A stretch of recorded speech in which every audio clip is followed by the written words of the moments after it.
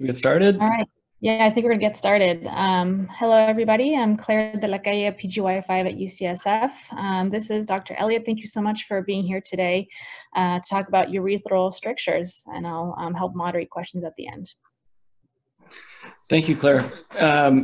Thanks everybody for joining me from your homes, I suppose. I'm at home too. It's lunchtime at the Elliot household, so if you hear people running around grabbing lunch, just forgive us.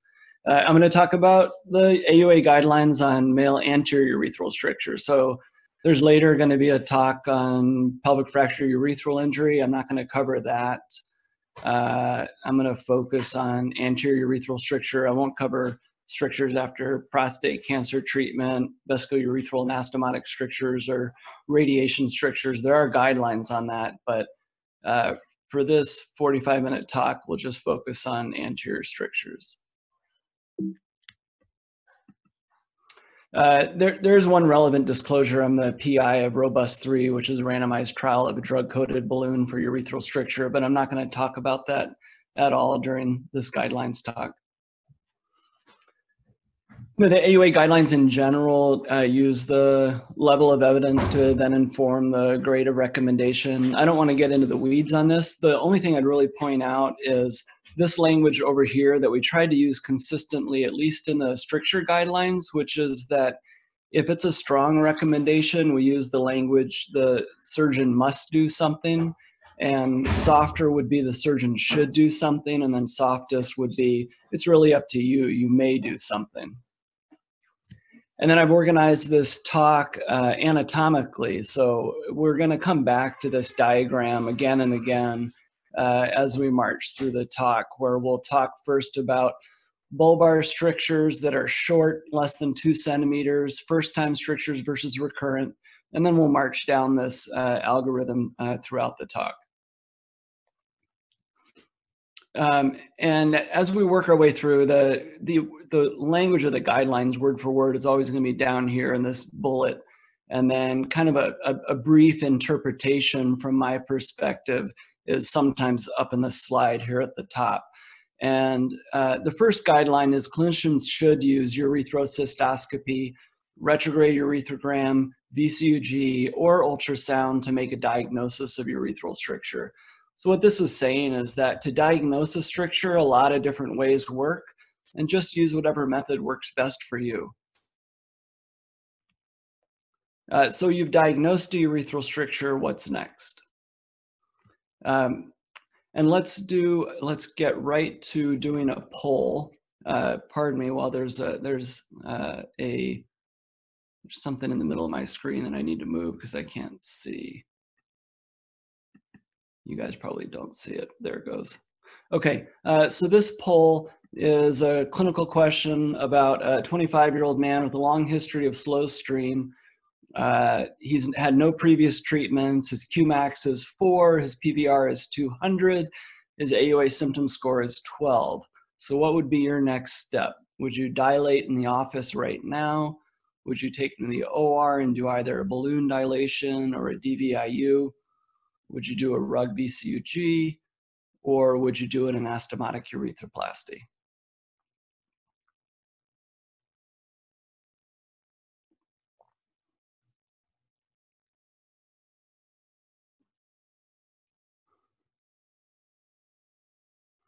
I believe you got 30 seconds to put your responses in.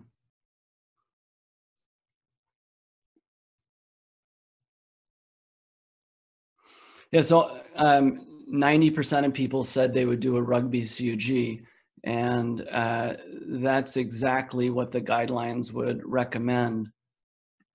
So basically, there's a difference between diagnosing a stricture and staging a stricture. And in this particular case, it's hard to know how long this stricture is based off of this cystoscopy. So you'd want to stage it by measuring how long the stricture is. So the guideline says that clinicians planning non-urgent intervention, and this guy we just went over was non-urgent. He was in your office. His AUA symptom score was rather mild to moderate, and he wasn't in retention. So clinicians planning non-urgent intervention for a known stricture should determine the length and location of the urethral stricture. And so you should stage the stricture before you treat it. The guidelines don't tell you how to stage it, so it really leaves it open to you to use whatever method gives you the information you need. Most of us diagnose a stricture with cystoscopy, and honestly, sometimes that's enough to stage it too. So if you look at the cysto image on the top there, you can see the beginning of the stricture and you can see the end of the stricture. You can even see the sphincter back there. So you have enough information to say that this is a, proximal to mid bulbar urethral stricture that's less than 1 centimeter in length. And you can estimate the size of the lumen in the center of the stricture. And I don't think that you need any imaging really to proceed with treatment. You've got everything you need. But in the second example down below, you've got a tight enough stricture that you don't really know how long it is. You might be able to make some estimate of where in the bulbar urethra it is, but sometimes you're off. But the most important thing is you don't know how long it is. And so when you do a retrograde urethrogram, it could turn out looking like the image on the top, or it might look like on the image on the bottom. And in the non-urgent situation, you really want to know which of those two it is, because it can really inform what type of treatment you recommend to the patient.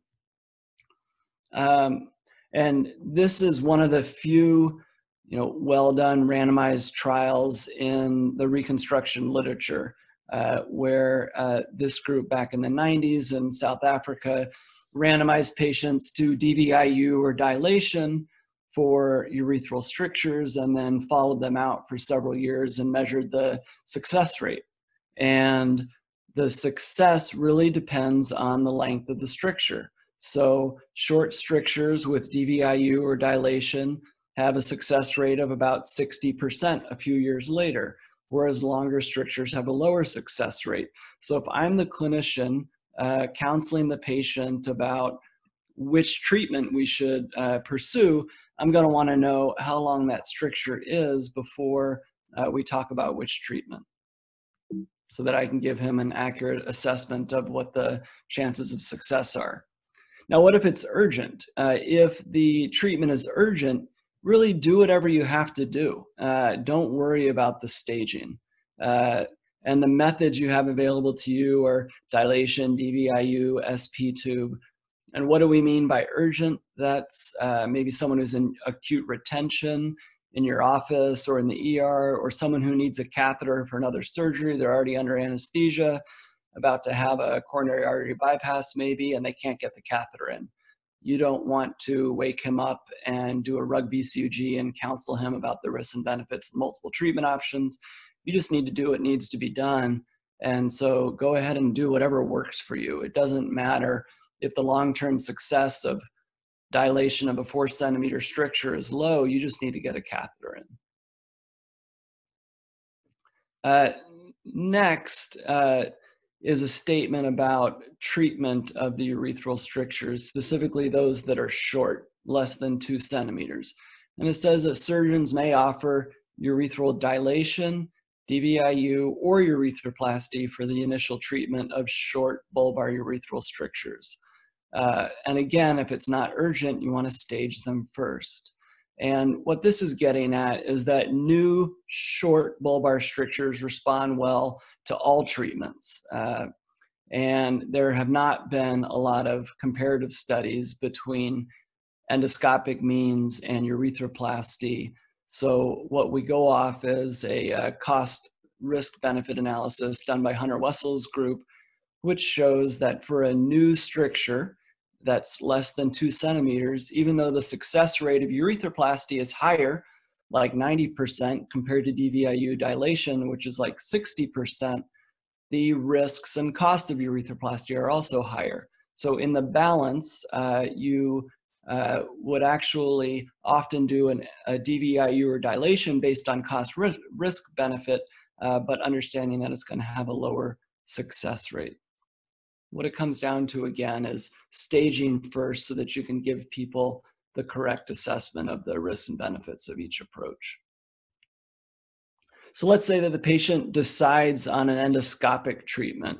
How do you decide between DVIU and dilation? Well, again, going back to this randomized trial back in the 90s, DVIU and dilation, it turns out, have about similar effectiveness out to 4 years. So we consider them to be pretty equivalent, and surgeons may perform either dilation or DVIU when performing endoscopic treatment of a urethral stricture. Notice the guidelines don't tell you a stricture in a particular location or a particular length. This is just in general saying that if you're trying to decide between the two, you can go with either one. Now, anytime you do a endoscopic dilation or DVIU, you want to know when can you safely remove the catheter. Some people will leave no catheter, some people will leave it for a week, and when we reviewed the evidence, there wasn't really clear evidence of a particular time period where it would be safe. So in the end, what we said is that you can remove the catheter at least 72 hours or later. We can definitely say is safe. We saw no reported complications across the literature. Notice that some studies even removed the catheters after 1 or 2 days of catheterization, but the guidelines panel didn't feel confident that they would recommend the 24 or 48-hour window. Now, what about self-dilation? Does that help improve the long-term success of DVIU or dilation? And this is the only other area in the urethral reconstruction literature where we have a really well-performed randomized trial. We actually have 2 of them. And the outcomes are that in a stricture that fails DVIU dilation, self-dilation can lengthen the time between endoscopic treatments. But urethroplasty remains the better option for someone who has failed a dilation DVIU if the patient's able to do that.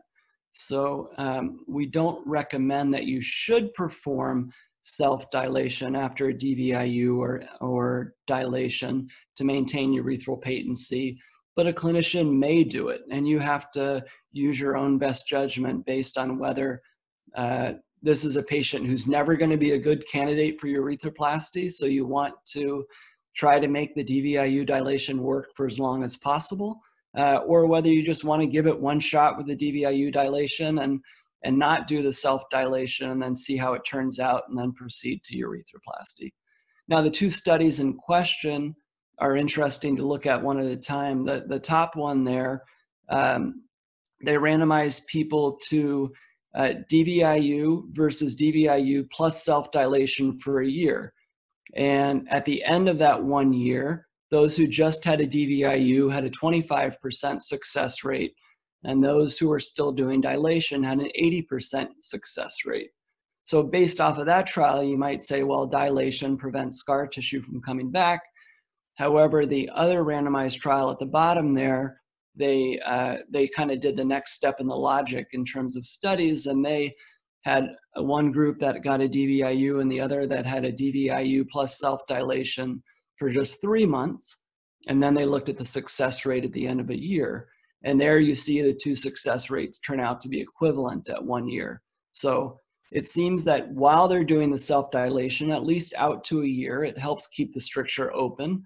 But once you stop doing the self-dilation, the strictures will recur. And we don't recommend it for everybody because self-dilation is uncomfortable. Dr. Mori has this retrospective study of patients who are on self-dilation who presented to his clinic and measured quality of life. And the predictors of poor quality of life were those with younger age, more proximal stricture, and difficulty passing the catheter. So that makes sense. If you're just dilating the urethral meatus, that's going to be more comfortable than trying to dilate a proximal bulbar stricture. Similarly, younger men are going to put up with it a lot less than older men, most likely. There's something in the literature, in the urethral reconstruction literature, called urethral rest. The question is, when you've got someone who's going to have a planned urethroplasty, should you put their urethra at rest before doing the urethroplasty? there's a couple ways to define urethral rest. Some people say urethral rest just means not having any other procedures like self-dilation for a period of a month or two before urethroplasty. I think almost all of us can agree that that's true. You shouldn't be self-dilating in the couple of weeks before the treatment. There's another type of urethral rest, which is should you put in a suprapubic tube so that he's not voiding under high pressure through the stricture, which does a little bit of kind of like hydrodistension of the stricture. Because we will find that when we do the urethroplasty, there can be some inflammation around the area of the stricture, and maybe that's from high pressure voiding. So there's one study actually out of our institution that showed that if you place a suprapubic tube, it will make the subsequent x-rays of the stricture show that the stricture gets longer by about 1 centimeter. And that probably has to do with this hydrodistension. So the guidelines are that surgeons may place a suprapubic cystostomy before urethroplasty. And especially in these patients who have an indwelling catheter or on intermittent self-dilation. So that takes us to the end of the short bulbar strictures presenting for the first time. These people can have a DVIU or dilation or urethroplasty. And because it's a short urethral stricture, that urethroplasty is usually going to be some type of an end-to-end repair. So that leads us to our next audience response question. You have a 45-year-old man who's 6 months status post DVIU with a flow rate of 10 cc's per second and a PVR of 75. His AUA symptom score is 13 and his quality of life is 4. What would be your next step? Observation, self-dilation, dilation in the OR or clinic, DVIU, or urethroplasty?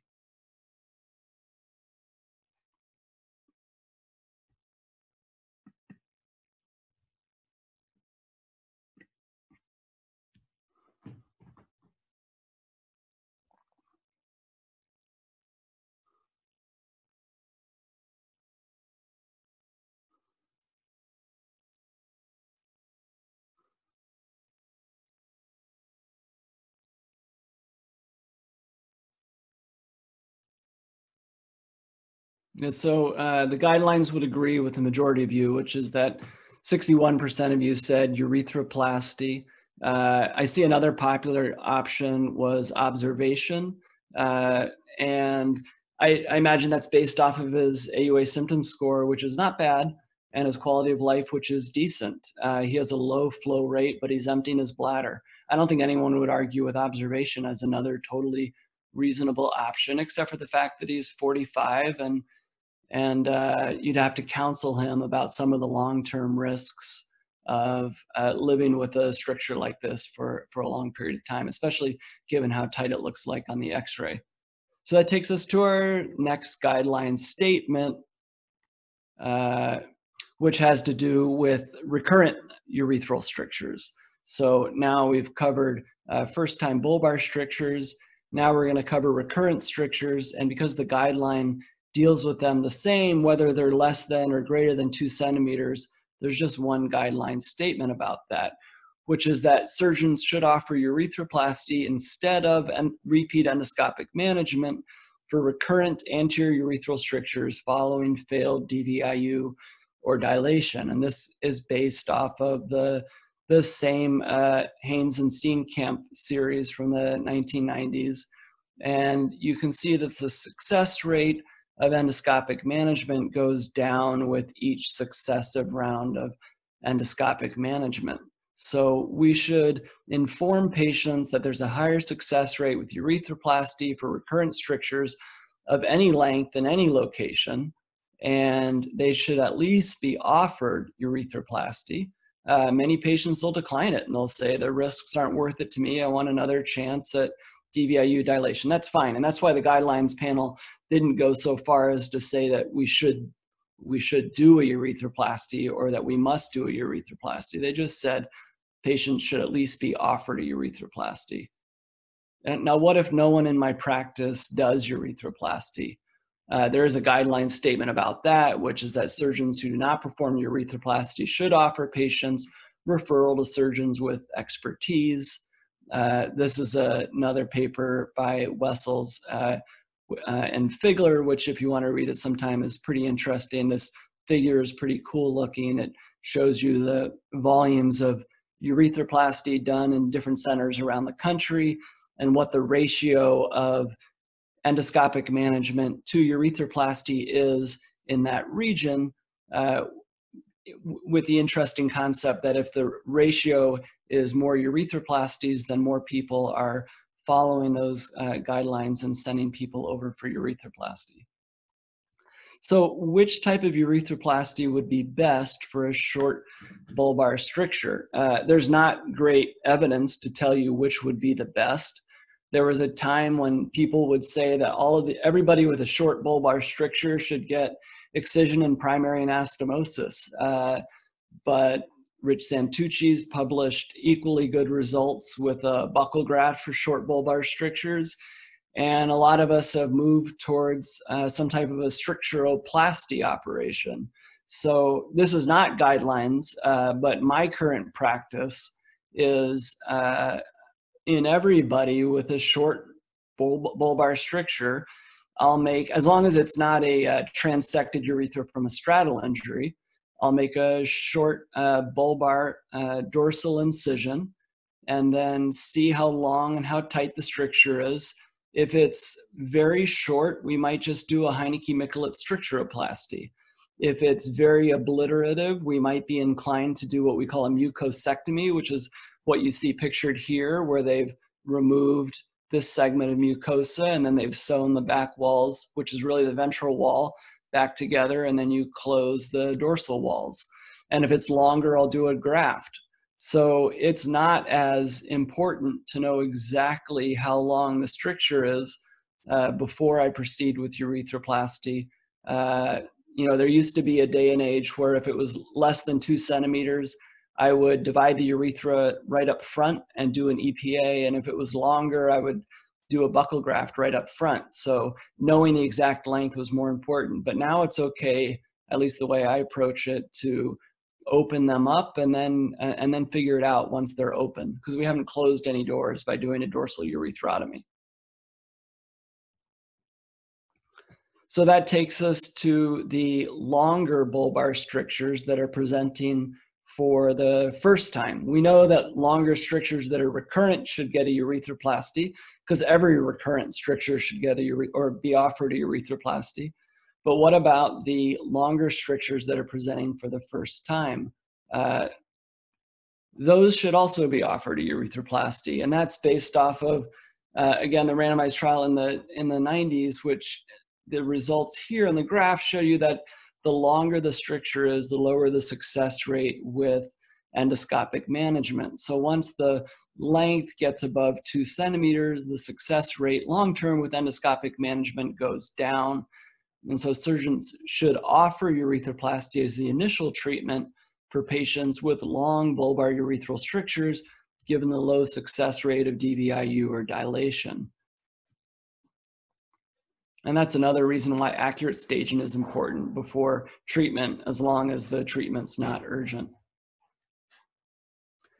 Is there any evidence for whether you should put your graft dorsally or ventrally or laterally when you're doing a urethroplasty for a long bulbar stricture? There really isn't great evidence. Here's a meta-analysis showing that the success rates are pretty similar, whether it's a ventral graft or a dorsal graft.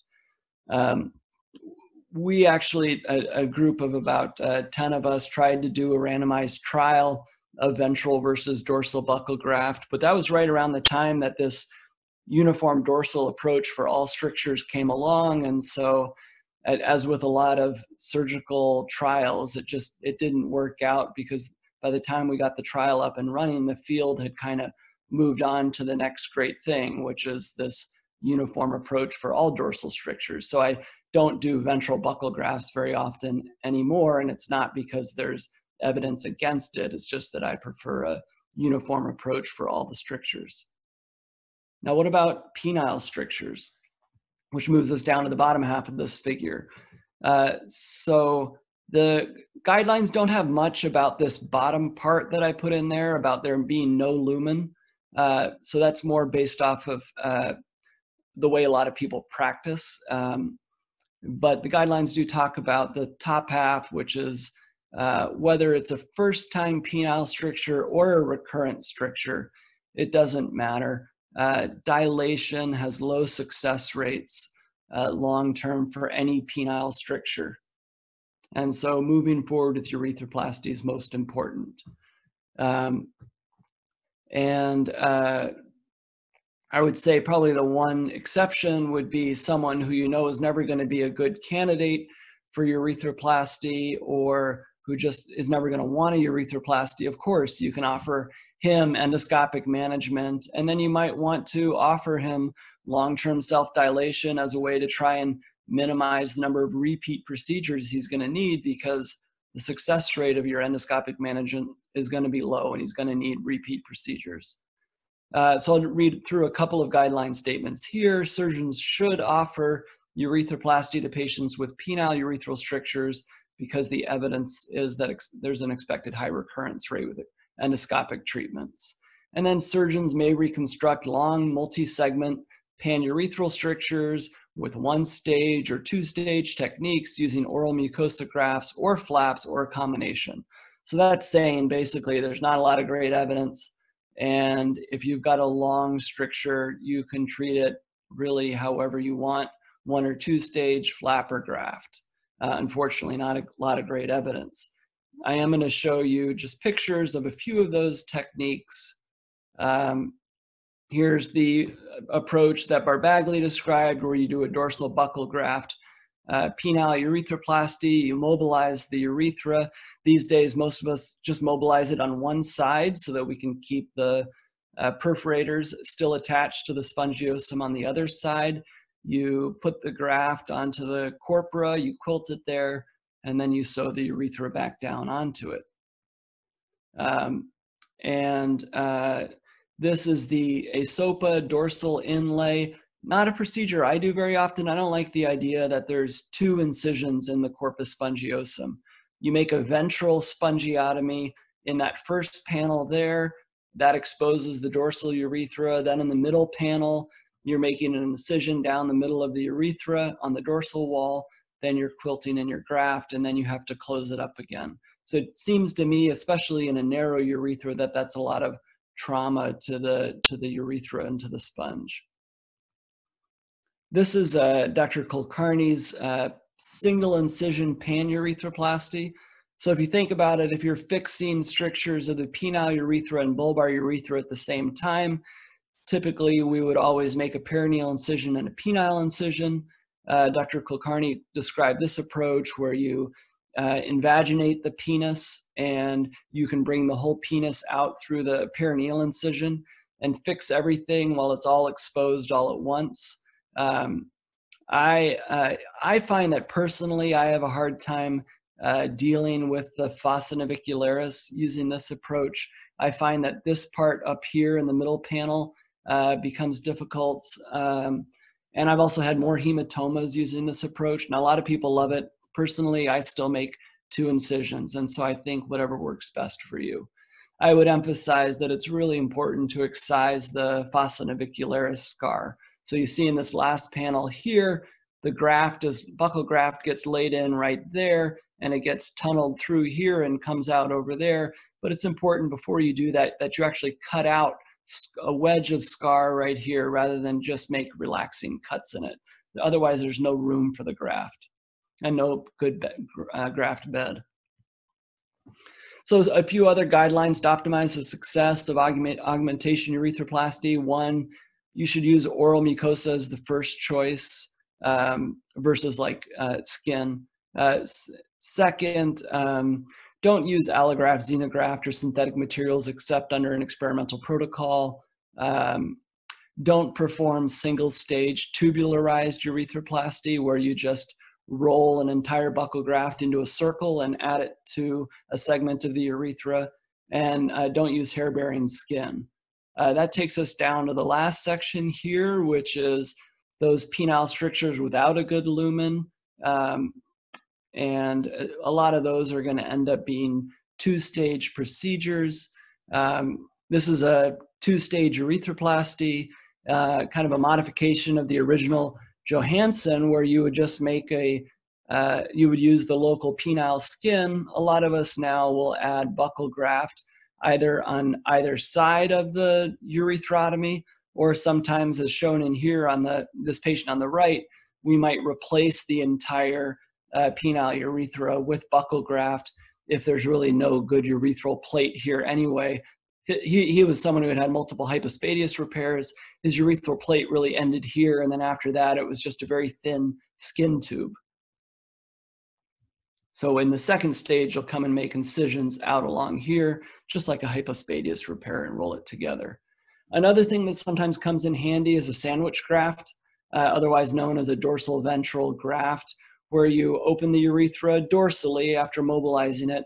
You quilt one graft onto the corpora, and then you can put a second graft onto the ventral wall of the urethra through this dorsal urethrotomy. So in this picture, your proximal urethral opening is here. You've excised some scar on the ventral wall of the urethra through a dorsal approach.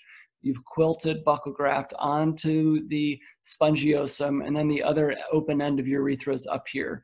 And then this is going to get sewn down on that.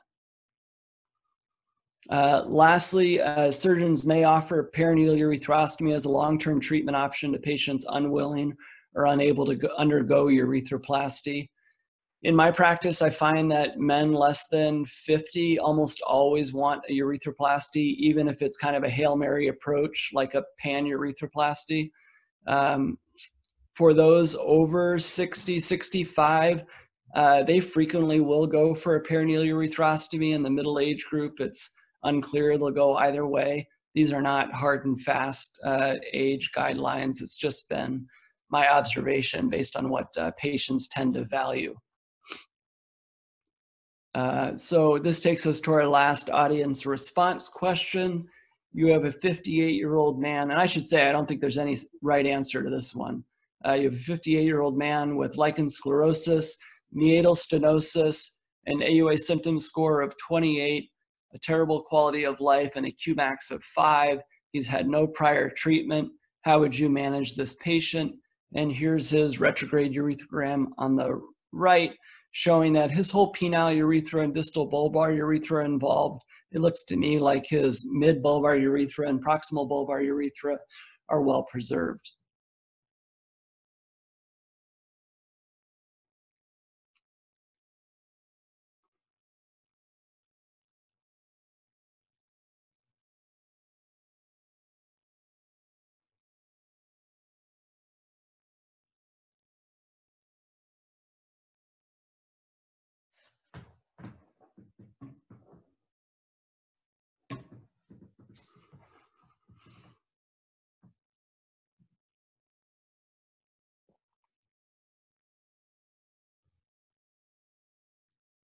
Looks like a majority of people chose a two-stage urethroplasty, followed by perineal urethrostomy, and then a single-stage dorsal buccal graft. And I think any of those could be correct answers.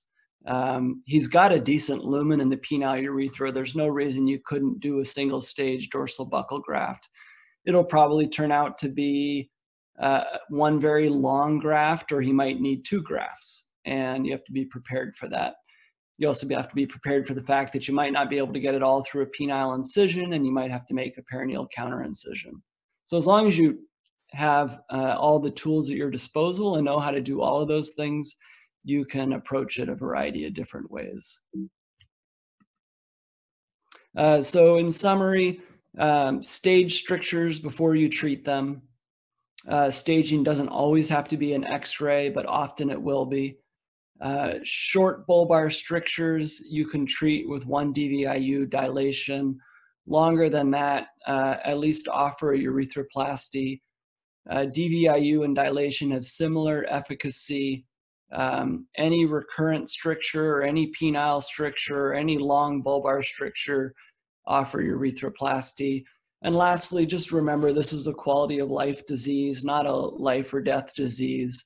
So understand the patient's goals and priorities, and surgery is not always the right answer, as evidenced, I think, by the The second audience response question we put up there, a lot of people chose observation, which I think is totally reasonable. We tell patients that they might develop retention in the future, they might develop bladder stones or UTIs, but we don't know the incidence of any of those things happening. And so I try not to scare people into urethroplasty and just let their own preferences guide our treatment. So that's the end of my slides. Don't forget to do the evaluation, and I think now we open it up to questions. All right, thank you so much, Dr. Elliot. That was a great presentation with lots of great pictures. We have a lot of questions, so we're gonna go ahead and get started. So going back to the beginning of your talk on your workup, people wanted you to go over again your tips on measuring the length of the stricture, and do you ever use ultrasound? Yeah, good question. Some people will put a ruler on the screen when they're doing a rug VCUG, and if you don't do them often, that's really helpful. For me, I don't think a centimeter here or there is going to make a big difference in my approach these days, so I don't have a ruler on the screen. Similarly, I used to do on-the-table ultrasound at the time of the urethroplasty based on an article Dr. McInish had written 15 years ago, 20 years ago, showing that an ultrasound could make a difference. If you had someone with about a 2.5 centimeter stricture, you might want to know if it's about 2.5 on rug VCUG, maybe you want to see the spongiofibrosis, because if there's spongiofibrosis that pushes it up to 3.5, then you're going to want to do a buccal graft. But as I mentioned earlier, since I've lately been approaching everybody with a dorsal urethrotomy, and I'm not having to commit up front as to transecting the urethra or making a ventral opening for a buccal graft, I can decide intra-op, and I can just open the urethra, and if it looks like there's a lot of spongiofibrosis, I can make a game time decision to do a buccal graft. So I haven't been doing ultrasound for the last 3 or 4 years. I guess the last piece of advice I'd give about rug VCUG is just make sure that either you do the exam or you trust the radiologist to do the exam, because if the patient's not rotated obliquely enough or they're not injecting under enough pressure, you can get a lot of false measurements. Okay. Moving on to DVIU, a few people wanted to know what your practice was regarding upper limit length. Some people felt like 2 centimeters felt like a little much. And what would you ever use steroids? And what size catheter do you place after DVIU?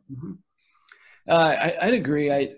Personal practice, now departing from the guidelines, personal practice for me is that it's more like 1 centimeter is where I would draw the limit for a DVIU, especially if we're trying to offer him long-term success.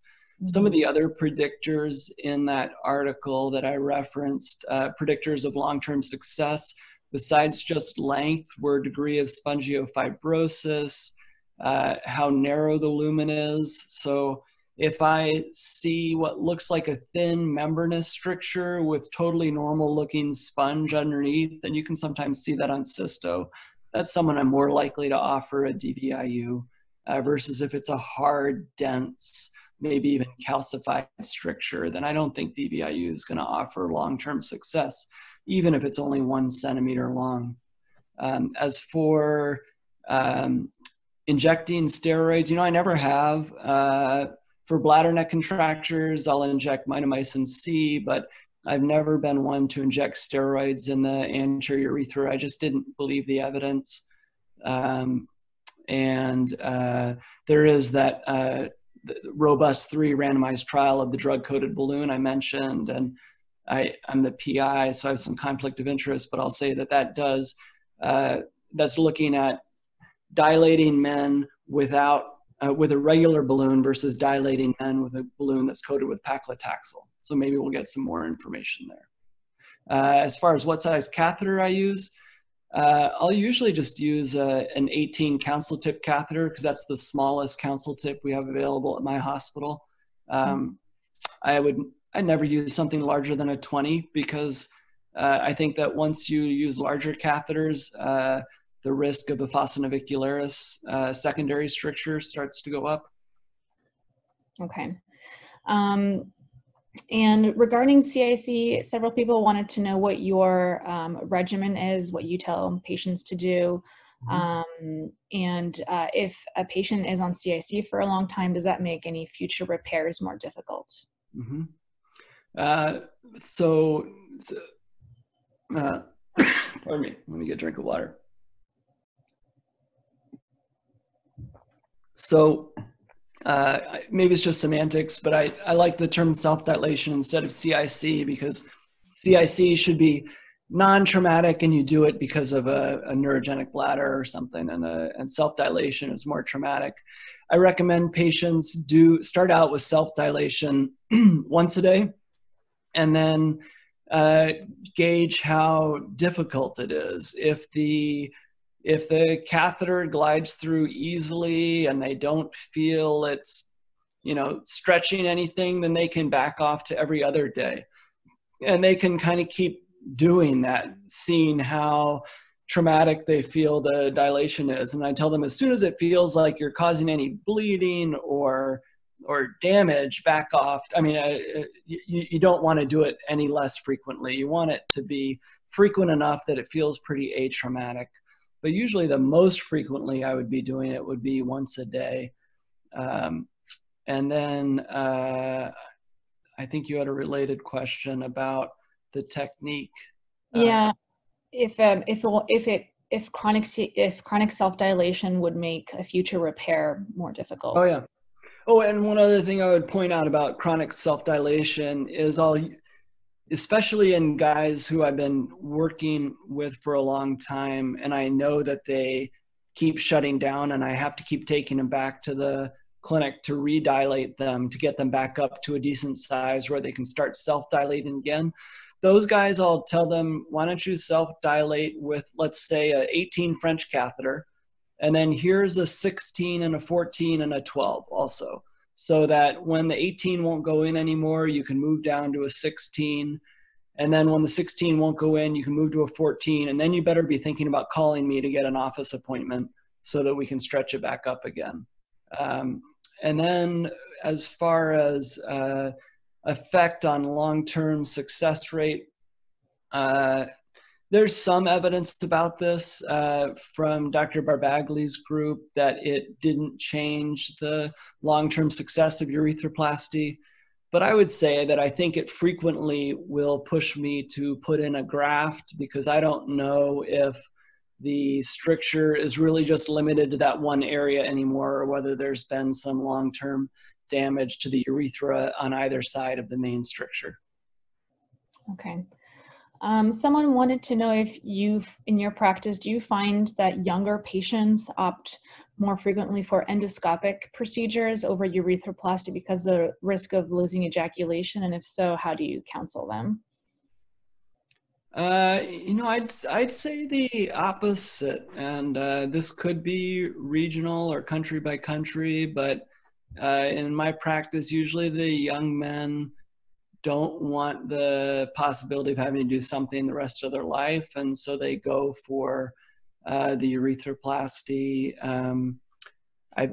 Indeed, people can have some weak ejaculation, and I can count on one hand, though, maybe the 10 patients where that was a big enough concern that they decided not to have a urethroplasty. And I do counsel everybody that they could have some weak ejaculate afterwards. Okay.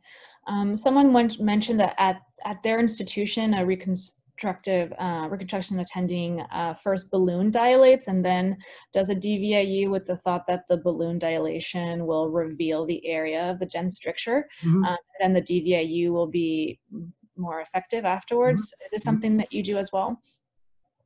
It's not. I have to admit, I've never thought about that concept of it revealing the dense part of the stricture. I think that usually they're similarly dent circumferentially, but I'd be interested to hear about a different experience. Usually I'll just do the DVIU. I find that if I do a balloon dilation, maybe I traumatize some of the urethra on either side of the stricture a little bit by dilating it. Mm-hmm. So I will more frequently do a DVIU, feeling like I can be more specific about where I'm applying the knife. Okay. And in patients that have had repeated DVIUs, after how many DVIUs do you call it quits usually? You know, as with anything, it depends. There are some people who will DVIU for 5-10 times because they're elderly and a poor candidate for urethroplasty. But I've done urethroplasties in elderly people with aortic valve on warfarin because each time they get a DVIU, they have a horrible bleed. And so, you know, it really depends on the specific situation. Okay. A few people wanted to know if you could describe your approach to management of a stricture in the urgent setting, in the setting of retention, dilation versus serial dilators, the degree of dilation, et cetera, and the catheter type. Yeah. I mean, this is something that's changed a ton between when I was a resident and the people who are residents now. And mostly because of the flexible cystoscope.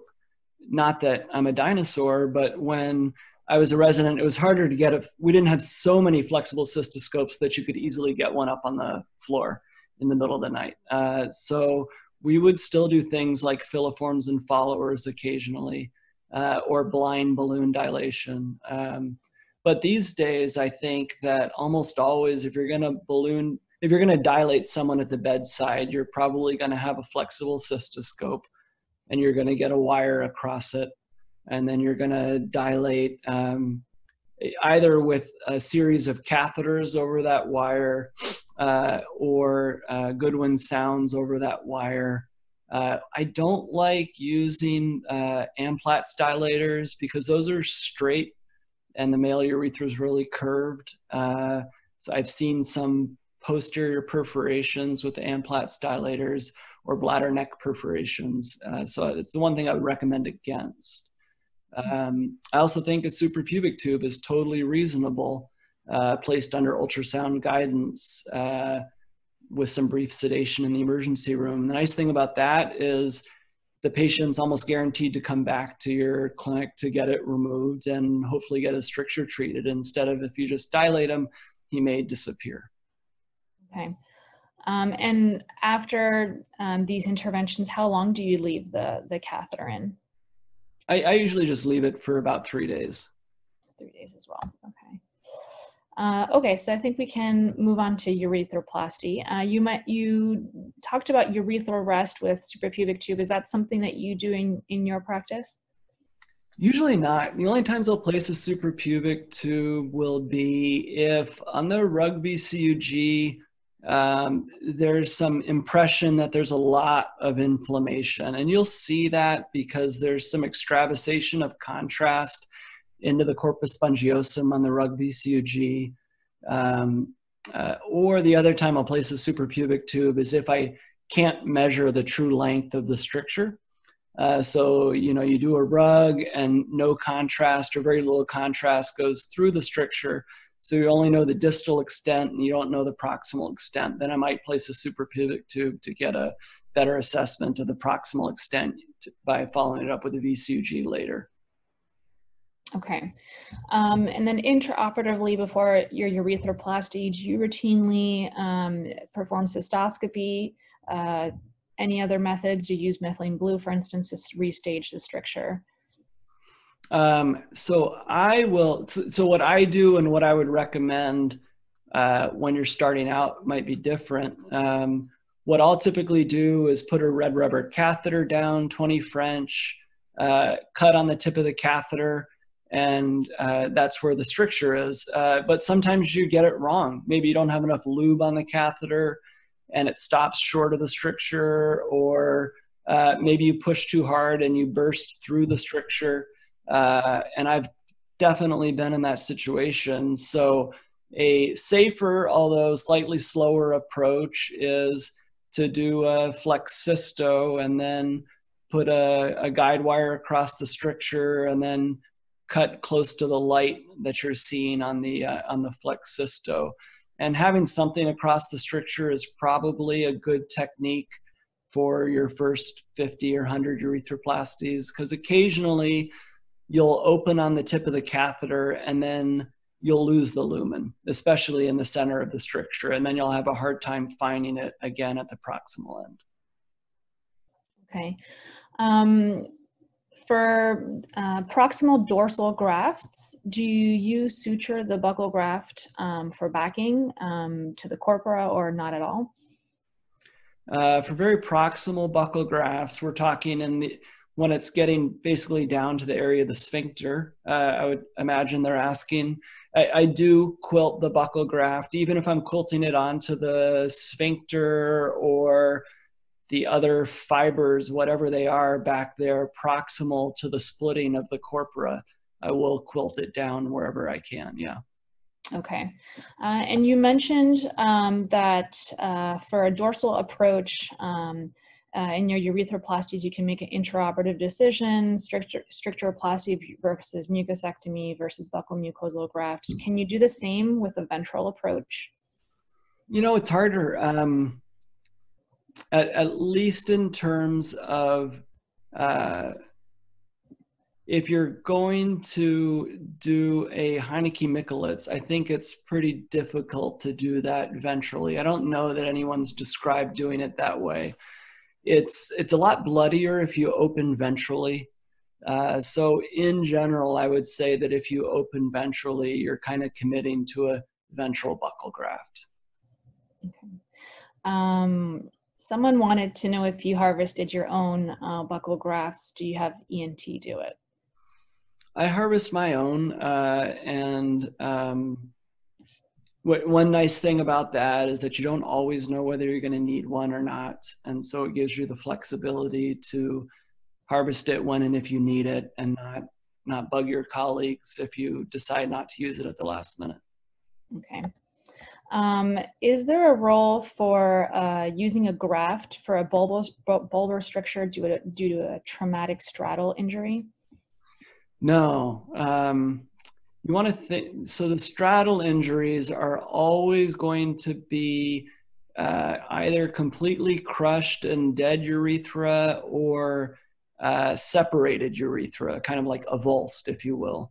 And so even if the stricture is 3 centimeters, 3.5 centimeters long, you want to think of it as a disruption and not as a stricture, because there's really no healthy spongiosum underneath to graft onto. So I'm sure you could find the rare exception where I might use a graft, but I can't think of ever using a graft in someone where I knew it was a true straddle injury with an acute stricture happening afterwards. And those people, you never want to say always, but pretty much always are going to excise the full length of the stricture and do an EPA, a classic EPA, not a non-transecting, but a true transecting EPA to get rid of all the dead sponge. Okay. And how do you follow these patients in your clinic postoperatively? Do you do PVRs, Uroflow, cystoscopies? Yeah, I will typically do a voiding cystourethrogram about 2.5 weeks after surgery. So we fill their bladder with contrast, take out the catheter, have them void, make sure there's no leak. If there's a leak, we'll put the catheter back in and bring them back 2 to 4 weeks later for another attempt. Long term, I'll follow them at 3 months with a cysto, Uroflow, and questionnaires. And then if I can get them to come back at 1 year, I'll do the same thing at 1 year. And then after that, I'll usually release them to following up remotely. So we get them to sign a consent form such that we can send questionnaires to them by email and they fill them out that way. Okay. Someone wanted to know if you could give any tips for perineal urethrostomy. Yeah, I'd say the big tip is to never make, so I do like the idea of using a U flap. Um, and if you use a U flap, just make sure that you make it anterior enough. That is almost on the back side of the scrotum. Don't worry about the fact that there's some hair growing on that piece of the tip of that U that you're going to flap down in. That oh, sorry, I messed up the slide there. That doesn't matter. The key is to have mobile skin that can reach down to the proximal end of your urethrostomy. The big error is when people make the base of the U be down by the ischial tuberosities on either side of the anus, and then the tip of the U is not distal enough, and that's very non-mobile skin. And not only might it have a hard time reaching down to the proximal extent of the stricture, but then also when you close up the sides of what the kind of the two proximal arms of it, when you sew skin to skin there, it's under a lot of tension and that can dehiss. So make a very floppy, very distal U flap. Okay, and similarly, some people wanted to know if you could give some tips for DVIU. Where exactly do you cut? Not evidence-based, but I make 3 or 4 radial cuts, kind of at 10 o'clock, 2 o'clock, 4 and 8 o'clock. And I'll make more cuts if it's not opening up after I do that. Okay, great. Also more surgical tips. For balloon dilation, how do you like doing that? I like to put in a flexible cystoscope, get a wire across the stricture into the bladder. If I can have x-ray to confirm the wire placement, I will. And then remove the flexible cystoscope, leaving the guide wire in place.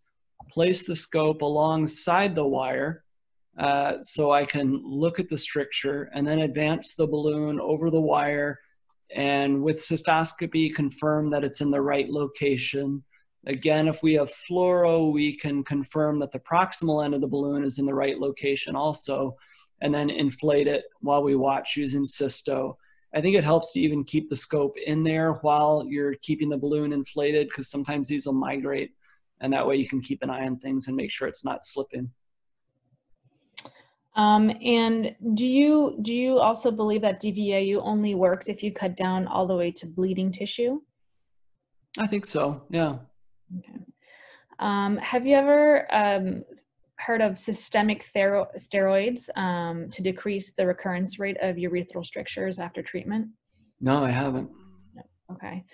Oh, and one last question that just popped up. For long bulbar strictures due to straddle injury, is there any role for fasciocutaneous penile skin flap?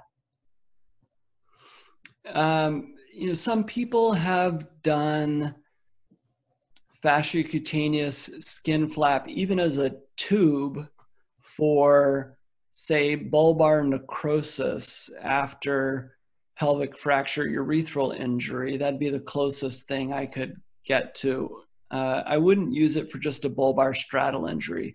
Those you can always get the two ends to reach again.